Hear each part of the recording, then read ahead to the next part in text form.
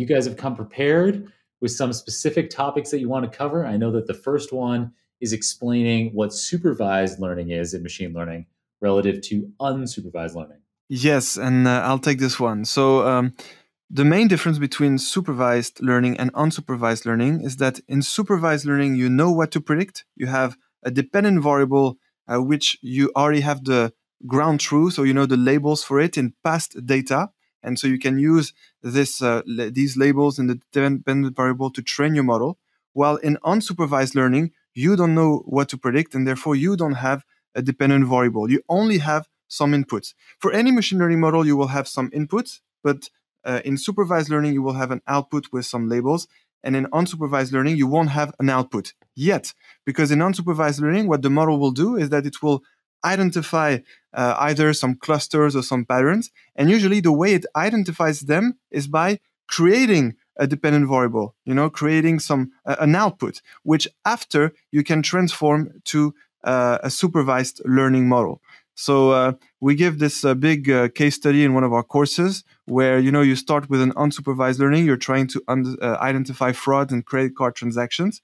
So you use the unsupervised learning to, figure out the frauds, and the model will actually find and build a dependent variable, after which, it will be able to predict if, the result of that dependent variable for future credit card transactions.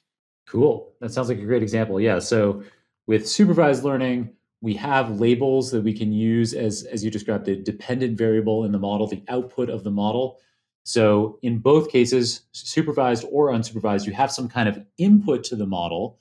But with supervised learning, you also have this label that can be predicted. And yeah, you gave a really cool example there, including with credit card fraud, where you could use unsupervised learning to predict what those labels should be, and then use that in a supervised learning model. But there also might be circumstances, I guess, where we use unsupervised learning without necessarily the intention of being able to do supervised downstream, where we just want to understand our data better, identify some patterns, things like that, right? Correct. Yes. It's usually patterns or clusters. We also have this other example where we identify clusters of customers in a mall. So we have as the inputs the age, the estimated salary, their spending score, which is a score from 1 to 100, where the closer to 100, the more they spend in the mall.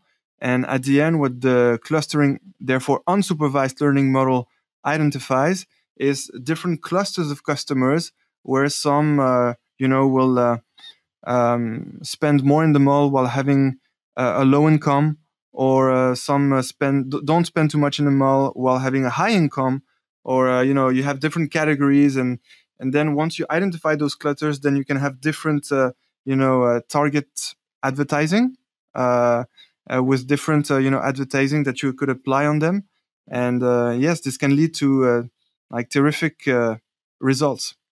Nice, super cool. All right, so that's supervised versus unsupervised learning. And I imagine that must be one of the first topics that you cover in your machine learning Python level 1. Oh, actually one of the last ones, because once we get to clustering, we first talk about regression, then classification, then we get to clustering. That's when we cover it. Nice. So when people are using regression and classification, they're doing supervised learning, but don't know. But they don't know.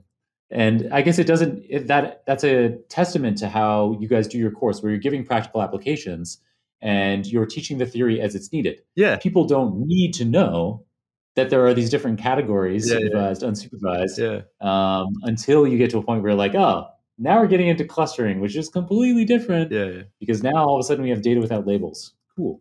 Yes. All right.